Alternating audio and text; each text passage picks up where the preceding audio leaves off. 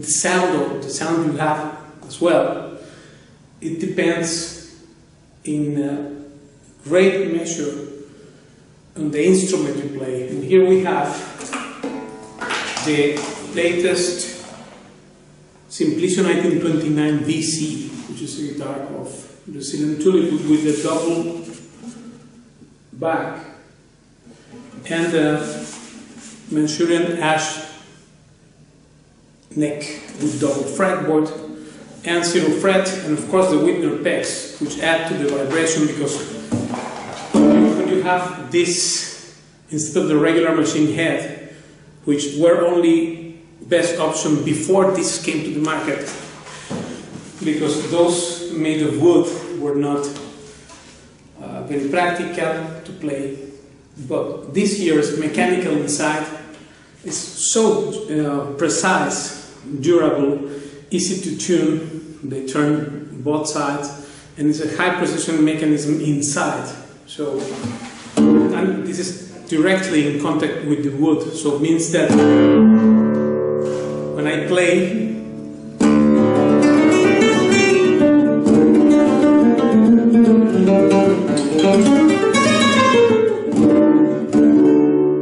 something, I feel here the vibration as well.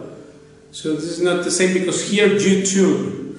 The only reason why the pegs, also of the past, were a preferred option in collection guitars, or guitars of last century, like Barbero 1945, etc., which Paco used in recordings sometimes, is that the vibration is direct here, but the inconvenience was that it was not easy to tune. They were slippery stuff there around. That was a problem, but now, thanks to Wittner Pegs, this is fixed forever.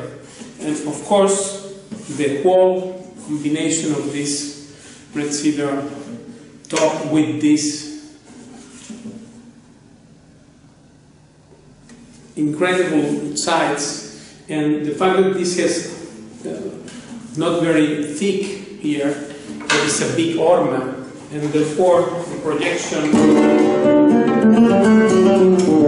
is very powerful.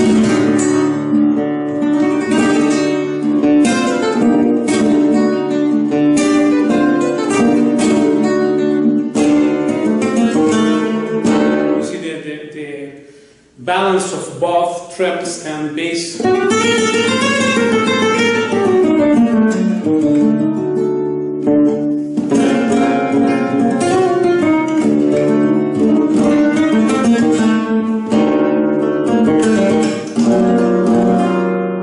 Deepness is there, although it is not very thick here, but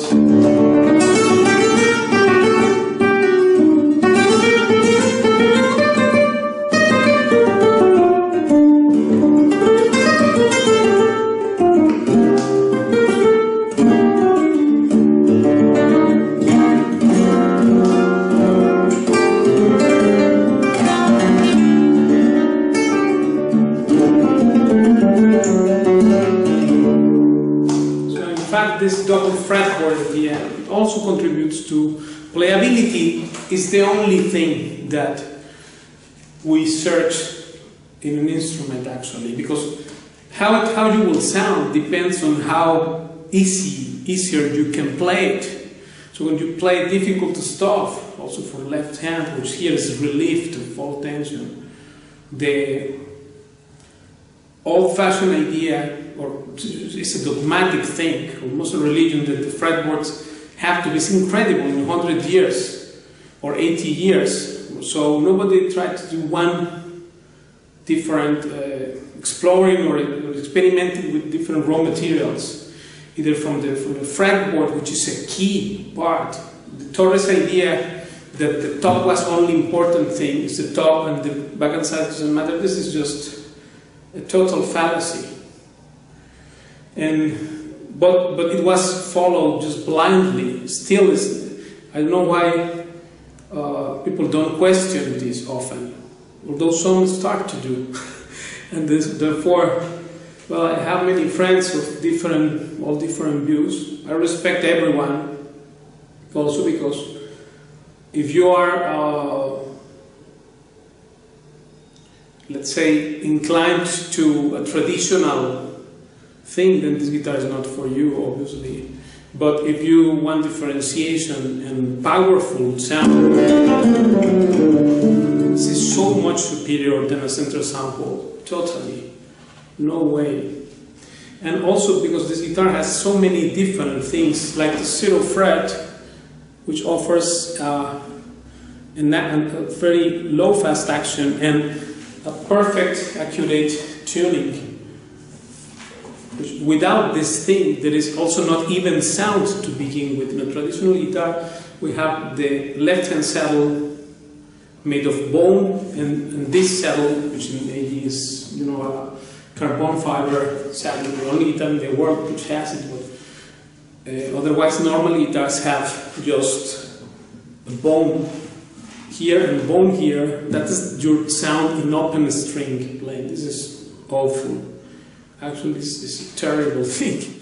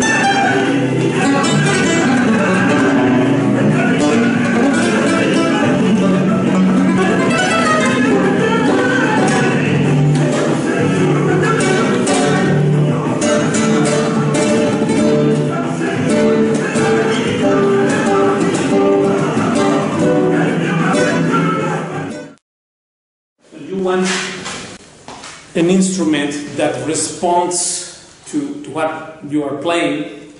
Not that you play loud and then it sounds same. You know, guitars with no response, typical of the obsolete Cypress stuff, etc. But here, for instance, you can see it just in the weight of this bone, which is what every guitar has, as compared to the carbon fiber material. So this is the transmitter of sound.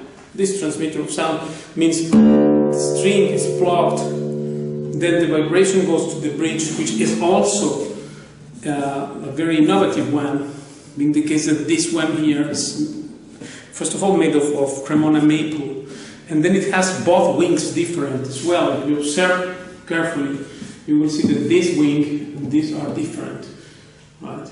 Like this is shorter, and thicker, and this is thinner and larger.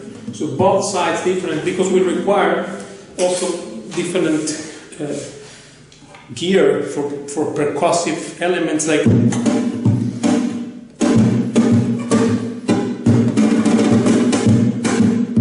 So these things are totally obliterated when you have a wrong bridge, meaning a classical one. Rosewood, weighty thick there with the two thick wings. This is at least not for me. So the difference in sound, without this is, if we just throw this as compared to this, you see that is crystal. So look again. Let's repeat this experiment.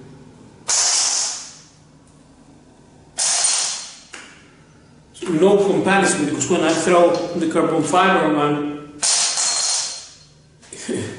it is like crystal. and this is a dull stuff there, which is what we got used to have and take for granted that this is the only way. Well, guess what? This guitar has the carbon fiber and metal on the left hand all over the fretboard, because when you play open string,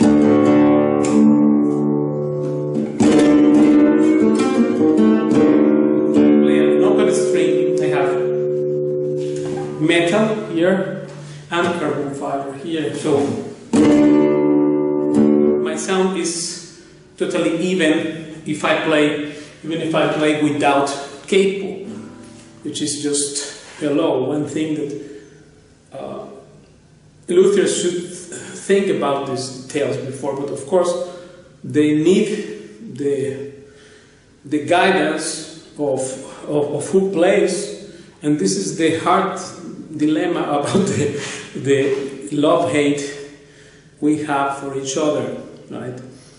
Because we need them to make the guitar and they need us, but the fact is that the luthier has zero authority to speak about what playability or sound is, because sound comes only out of playability. How playable is your guitar, how easy you play it, this is how you sound. That's naked true.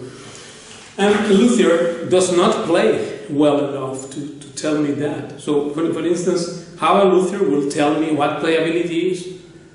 If he doesn't play like me, how he will know what I need? So it's not possible, right? And luthiers play not beyond kindergarten level. This is a fact. I challenged them many times. Also, you know, encouraged by Paco to do different experiments. The evolution of the guitar so far, the conclusion would be that we need a different gear than classical guys. So this redefinition of the flamenco guitar is important, it matters, and this guitar represents that. So it's not just an instrument, but it has the best of the Spanish 1929 Simplicio thing, which, don't forget, the Stradivari of greatest luthier in Spain was Francisco Simplicio. And well, he was from Barcelona, and there were so many talented people. You can see avant-garde guys like anything from Dalí, Gaudí, Albéniz, Granados, Llobet, Tárrega. All of these guys were from Barcelona, right? And this, just because he had the courage to challenge the Center Sanjo Madrid School of Guitar Making idea, because here we have a sound much more distributed, trebles and bass right along the side, and also these two are not same, as you can see here. This one is smaller than the other, so everything has to be balanced into yin-yang kind of thing, like the balance of the elements you have in the guitar.